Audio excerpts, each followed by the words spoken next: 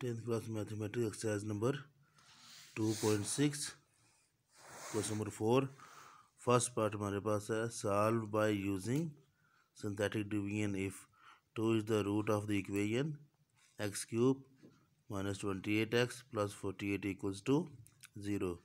तो यहाँ पे हम यूज़ करेंगे सिंथेटिक डिवीजन और वेरिएबल की वैल्यू फाइंड करेंगे जो कि x है। इसमें पी एफ एक्स हमारे पास है जी x cube minus 28x plus 48, 2 is the root. जब 2 रूट होगा तो हम यहाँ पे क्या करेंगे जी, 2 के साथ इसको यूजिंग सिंथेटिक डिवीजन डिवाइड करेंगे। कोफिशिएंट लिखेंगे, एक्स क्यूब का कोफिशिएंट 1। अब एक्स क्यूब के पीछे अगर हम इसको डिसेंडिंग आर्डर में लिखेंगे ना, तो एक्स क्यूब के पीछे हमारे पास होना चाहिए डिसेंडिंग आर्डर में term of square x square. क्योंकि यहाँ पे एक्स स्क्वेयर की टर्म नहीं है तो उसकी जगह क्या आ जाएगा, कोफिशिएंट उसका 0, then coefficient of x that is minus 28 and constant term which is 48। अब 2 से डिवाइड करेंगे यूजिंग सिंथेटिक डिवीजन तो 1 एज इट इज़ आ जाएगा। देन हम क्या करते हैं, 2 और 1 को मल्टीप्लाई करेंगे, 2 1s are 2, यहाँ पे लिख देंगे उसका आंसर। देन इन दोनों टर्म को आपस में ऐड करेंगे, 2 में 0 ऐड किया तो 2 हो जाएगा। देन सेम लाइकवाइज 2 को 2 से मल्टीप्लाई किया, 2 2 times equals to 4, 4 minus 28 which gives us minus 24। Then 2 और माइनस 24 को मल्टीप्लाई करेंगे तो हमारे पास आ जाएगा minus 48 and plus 48 minus 48 gives us 0 reminder. Then इस टर्म को जो हमारे पास बच जाएगी उसे हम कहते हैं जी डिप्रेस्ड इक्वेशन। डिप्रेस्ड इक्वेशन लिखेंगे हम।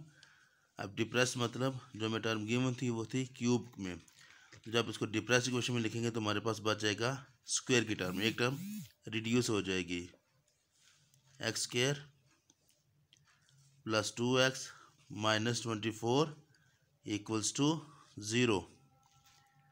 तो सॉल्व करेंगे, इसको हम यूज़ कर सकते हैं फैक्टराइजेशन। वो फैक्टर सर्च करेंगे जिसको मल्टीप्लाई करने से 24 आए और प्लस माइनस करने से 2 आए, तो हमारे पास आ जाएगा 6 एंड माइनस 4। क्योंकि 24 के फैक्टर हमारे पास बनते हैं 12 2s are 24, 3 8s are and 4 6 are। तो 12 2s are 24 तो हो जाएगा, मगर 12 और 2 को अगर हम प्लस या माइनस करेंगे तो 2 नहीं आएगा। सो वो सेट हमने सर्च करना है जिसको प्लस या माइनस करने से प्लस 2 आ जाए, तो plus 6 minus 4। Then mid term break करने के बाद हम क्या करेंगे जी, दो टर्म में से ले लेंगे कॉमन। फैक्टराइजेशन जो कि आपने चैप्टर नंबर 1 में स्टडी कर चुके हैं ऑलरेडी, तो फिर हम दो टर्म में से कॉमन लेंगे।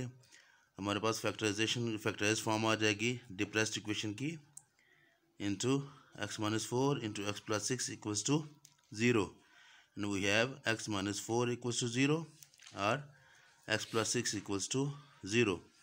तो यहाँ पे 4 इधर माइनस हो रहा है, मूव करेंगे तो प्लस 4 हो जाएगा और x plus 6 equals to 0 which gives us value of x as x equals to minus 6। तो सोल्यूशन सेट हमारे पास आ जाएगा 4 एंड माइनस 6। इस तरीके से आपने बाकी पार्ट भी करने।